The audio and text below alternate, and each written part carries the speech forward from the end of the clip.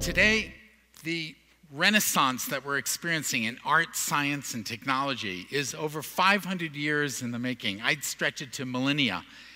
And it aims to do one thing, which is to integrate all of human knowledge through collaborations that lead to endless innovations in all fields. Innovations that can help improve the state of the world and also create a sustainable future. To me, that's a future that actually we can work together to sustain at any level. And innovations that are coming out, creating whole new fields of knowledge like nanotechnology and nanoscience. You've probably heard about these. They cross all different fields. They're integrating knowledge in every way. They're working at scales that are unimaginable, smallest things, atom by atom, and creating all kinds of new structures that will be useful for engineering and kind of maximizing everything from fuel cells to batteries to bioengineering to the way we treat cancers. What I'd like to talk about is about the fundamental process that underlies this art science. And it was summed up, I think, very beautifully by a science fiction author, Isaac Asimov. And he said, there is an art to science and a science in art, and the two are not enemies. Rather, they're different aspects of the whole. And we need the whole to look at the big picture of nature, to understand how nature connects everything. And we need the whole, using our whole brains, every aspect of what we've learned and grow. We need all of that in order to transcend our compartmentalized ways of thinking about the world. And that tends to hinder our development, tends to hinder the connections and relationships we make because we listen very differently to each other. So the essence of this is going to be focused on that understanding.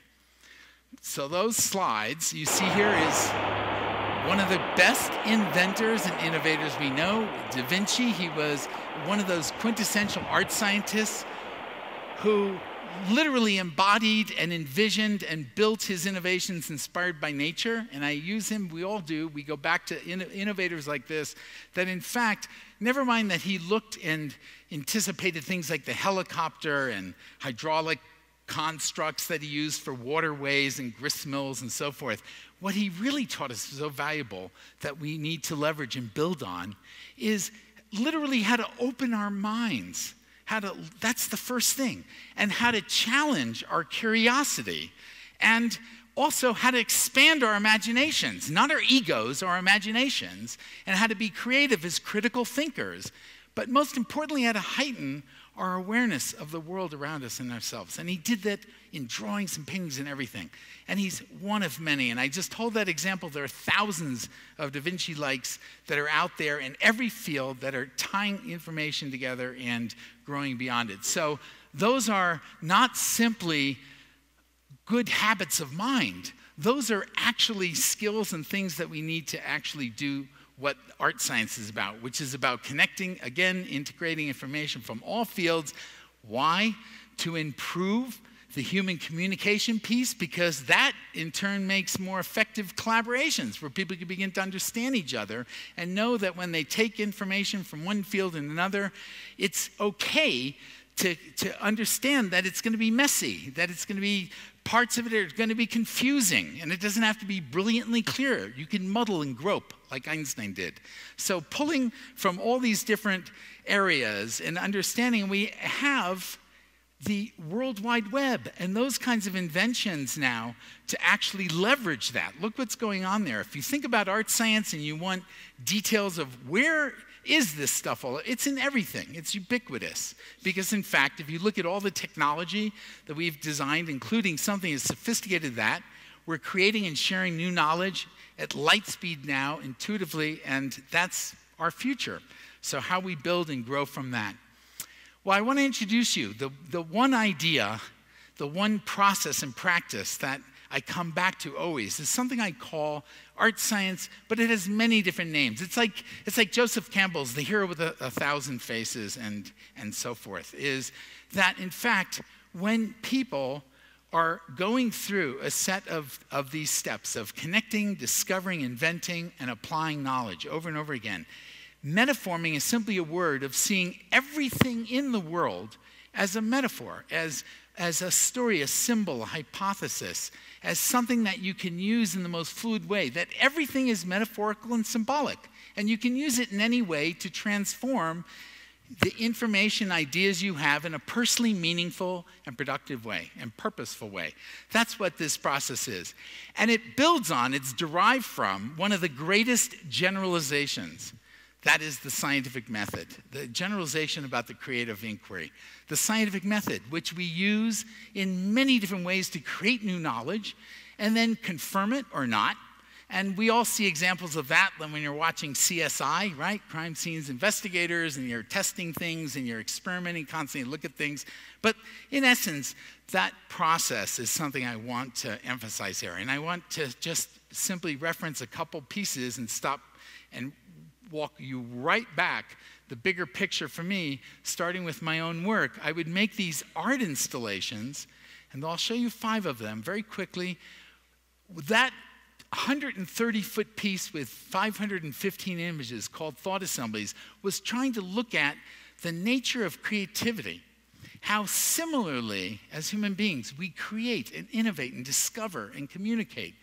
Not differences, but actually looking for the similarities. And sort of you need roller skates to kind of go through that and get up and close and back and forth and see it. But that sprawling piece, as large as it is tiny because it's looking at structures and events happening about the creative process itself that are meant to say, when you look at it and say, gee, I kind of think like that, or I put ideas together like that. And that's another installation view of that Thought Assemblies piece.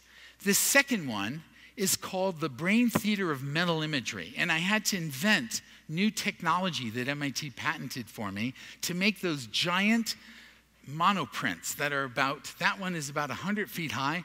But the piece is trying to look at and delve into other hidden dimensions of the creative process, namely our more destructive potential.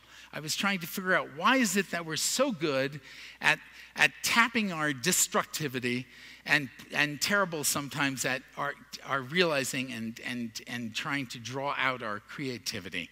And so this piece, this giant monotype that is representing sort of abstract images of the human mind, and you see examples on there with layers of paint and objects and holograms on there, are looking at a pattern that we have done for millions of years. Namely, what we imagine, we build, what we build, we use. You know, it's a statement, and that applies to whether it's poetry or it's advanced weapons. And this is kind of looking at what is the biological roots of that tendency, that ability to manifest these things. And here is a hologram that is actually, it's a slice of the human brain, and it's got this very hostile figure that's popping out, leaping out from this area of the brain, like the heart of the brain. And sleeping on its side is a Buddha. You can see a very calm image on that temporal side and the bottom of that image. And then another that's restrained. But you have these dynamics going on. And so I use these mind icons to raise questions, these brain-shaped mind icons to raise questions about our creative potential. This other installation is called Radical Futures. It's called the Neurosphere. And it's 200 feet long. It envelops you as you walk around in it. And I had built and made these structures in there shortly after the first Gulf War and started that over in Israel. And those structures, you look there that looked like steel rods kind of in the corners, those are representing the essence of the human presence. If you removed age and race and gender and all that stuff, and you looked at the essence of what our humanity is. And I asked 3 fundamental questions from those who experienced this exhibition. The first question was, what do we want our civilizations to become? The second is, what vision do we have of our education systems? And the third is, what would we like our sense of humanity or ethics or values to be? What are those things? And those little beats you see along the tops are measured of seconds or milliseconds, and really you immersed yourself and you kind of walked around there. Well, literally a day before this show opened in February 26, 1993, there was a huge blast that ripped through 10 blocks away from the World Trade Center. That's where the gallery at the Ronald Feldman was. And it was like, it was a pre-9/11 call. It was like you could hear Bob Dylan saying, "You don't need a weatherman to know which way the wind blows." You could just feel what was going on there. And this was a reflection about those experiences I had in building and making these objects that were meant as a contemplation center, as a place to ponder these fundamental questions, to raise these questions about where our sense of humanity are going. This fourth installation was called Changing Minds, and it was inspired by a statement that H.G. Wells said in 1919. He said, you know, the future is a race between education and catastrophe. And what he was envisioning at that time, he was coming from Victorian age and the period of compartmentalizing knowledge and thinking in a very divide, differentiate, compartmentalize, specialize kind of mode. And this exhibition was a reflection of how we can constructively work differently and learn to learn at an accelerated rate, which is what we are all faced with now. And that jumble of wood that you see there, that actually looks like a beaver's lodge. It's about 4,000 pounds of raw lumber. And inside it was this cube that you could go in there. It was like going inside the eye of a hurricane. And you felt very, very, very calm in there. So instead of running from chaos, the invitation was to embrace it, to experience it, to understand the complexities and chaos that we are experiencing today, all the unpredictabilities that are going on today, how we cope with it, how we manage it. That is our world. So those disconnected, disassociated elements, that's what those wood pieces were. And as you looked at the mind icons, those brain-shaped icons throughout the whole gallery in that space, each of them were raising fundamental questions about what we were evolving towards, what we wanted to envision for ourselves. And there was a brilliant piece that Ornette Coleman and his Harmonics group was performing to this particular exhibition that gave it a whole nother depth and meaning. This last installation was called Split Second. And in that, I raised one question only. In the face of our precarious future, as the human race brazenly dares to be the most endangered species, given all the technology we've invented to look out and scope out our place in the universe and destiny and so forth, so much that we have that we're wagering on when you talk about risk and reward. It asks how, in fact, how we will have the agility and the wisdom to actually resist and maybe dodge nature's demonstratively negative forces that can absolutely obliterate us if we make dumb decisions, irrational decisions, so forth. So that reflection was about that piece. And you'll see those pieces out there. All these artworks in there were asking these kinds of questions. They're brain-based because, in fact, the science of my studies in neuroscience are actually embedded in the art. If you go around, you'll see pieces of it, even the titles of them. That's called Love Thalamus, and it's looking at a particular area of the brain that, in fact, our emotions and logic and so forth are infused. And so just to make a point, to move from the fine art, what for me was the journey is taking this process of looking at art and understanding that art is really encompasses all representations of thought. Everything that we have generated in terms of symbolic languages, everything that you can imagine. As I say, in art, anything goes because imagination goes with everything. And you can take and repurpose everything in personally meaningful ways. And that is principally what these individuals are doing when they're giving form to their thoughts and feelings and ideas by making symbolic models and not necessarily making art, as we would say, with all the judgments and value judgments to it. It's putting all that aside and looking to the essence and saying, how can I show you what I'm thinking and feeling, and allowing that to speak for itself, to be present and to see, and to enable it to be, as you see in that statement there, to create, envision in the most free-form way without the judgment and value judgments to it. So that process we have used in so many areas and ways, literally from A to Z. Here are people who have come together.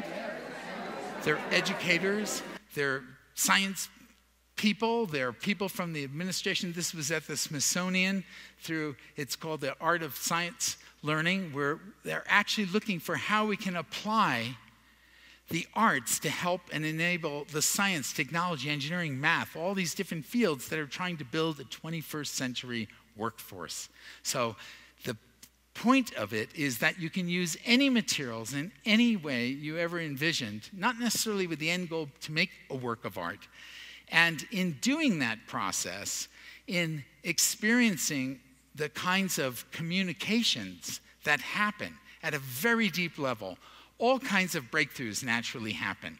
And what I have found when I challenge, and I challenge you with this, because in fact, the whole risks and rewards of doing something is when you take a concept, an idea that you want to explore with somebody, instead of simply talking to them, make a structure and talk through that structure. Doesn't matter what it looks like, the aesthetic of it, but try to represent as best you can what your thoughts, feelings, ideas are, and invite others into that conversation, because you will find that as you're doing that, and then as you go through that 4-step process in here, you are, in fact, as you're metaforming, you are thinking like a genius. You are absolutely connecting your world, your experiences, your metaforms with others, and are able, no matter how personal they are, to actually envision things and then create what you envision.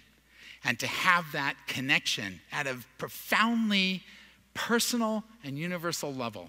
And those tools in that process, again, think back to the generalization of science and the scientific method, is so purposeful and useful.